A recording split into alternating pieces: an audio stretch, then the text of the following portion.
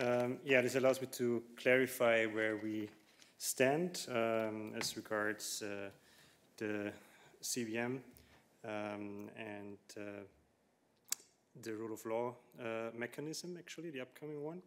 So, as you rightly said, in the last CVM report of October 2019, the Commission considered that the progress made by Bulgaria is sufficient to meet the commitments made at the time of Bulgaria's accession to the EU. At the same time, and that's also important to note, we made clear that Bulgaria needs to ensure a continued implementation of the necessary reforms, notably relating to judicial independence and the fight against corruption. So this position is well known and it has not changed. Of course, we also have, as I just mentioned, the upcoming new rule of law report and the new rule of law mechanism, which will give the Commission the means to pursue work with Bulgaria on necessary reforms. So the Commission will continue to follow closely the situation in Bulgaria and report, as for all member states, in the upcoming rule of law report at the end of this month. On the issue of with whom we cooperate when we're drawing up the report. Thank you for the reminder. Indeed, of course, for the CVM reports that we have done in the past, there was broad consultation with many stakeholders, of course, from within the judicial system, but also from civil society, which have always been consulted. So this was always a quite complex process that has led to these reports, which have always been well informed. And the same is actually true on the upcoming rule of law report, on which we have consulted very broadly. There were hundreds of video meetings taking place, of virtual country visits, because physical country visits in spring were obviously difficult. So also the rule of law report that we are now preparing has been broadly consulted with representatives of the judiciary, of prosecution services, of civil society, NGOs. So stay tuned for this report. Thank you, Christian. Catherine, I believe you have a follow-up. Can I just make sure that I've understood this? The rule of law mechanism, that's not going to be in place for quite some time. The new mechanism and the new proposals, if I understand correctly, and does it replace the CVM process? And finally, if I may, is there any way, where organizations or people can proactively contact the Commission and make their views heard and their concerns about corruption in Bulgaria? Can I step in just there 1 second, Christian? I think we need to distinguish different things, Catherine.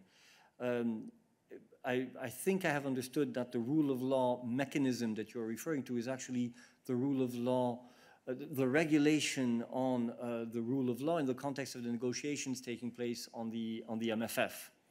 And that indeed is one of the elements which is on the table in the ongoing discussions to finalize the forthcoming multi-annual financial framework.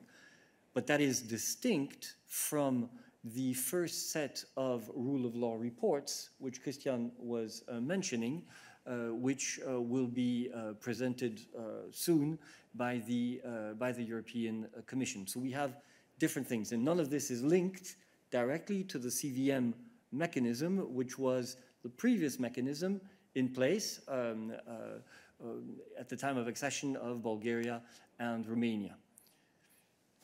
Yes, indeed. So much going on rule of law, one can easily get confused. But indeed, as Eric said, what I was now referring to as a rule of law mechanism is the work that starts basically with the rule of law report, which is the first time that the European Commission is looking at the rule of law situation in all member states, and which is thought to be, or where one of the very important goals is to create a culture of the rule of law and the dialogue on these issues. So there will also then be formalized also discussions with the member states on the rule of law and on the results. I can maybe say a few more words about the rule of law report to clarify this also. It will focus on significant developments, both positive and negative, in 4 areas: the justice systems, the anti-corruption framework, media pluralism, and other institutional issues related to checks and balances.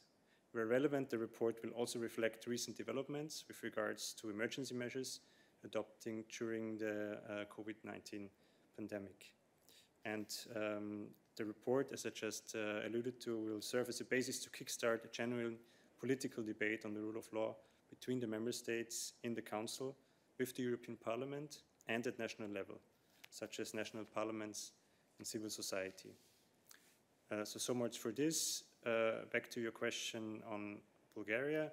Again, as we said in the last report, Bulgaria has made sufficient progress to meet its commitments, and at the same time needs to ensure a continued implementation of necessary reforms.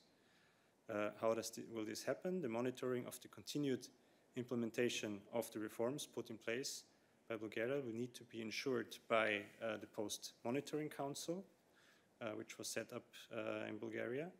And in the meantime, the Commission has also been working with Bulgaria, as I said, in the framework of the new rule of law mechanism, which will give the Commission the means to pursue work with Bulgaria on necessary reforms.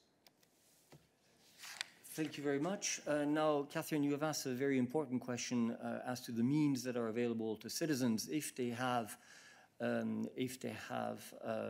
suspicions of fraud or irregularities.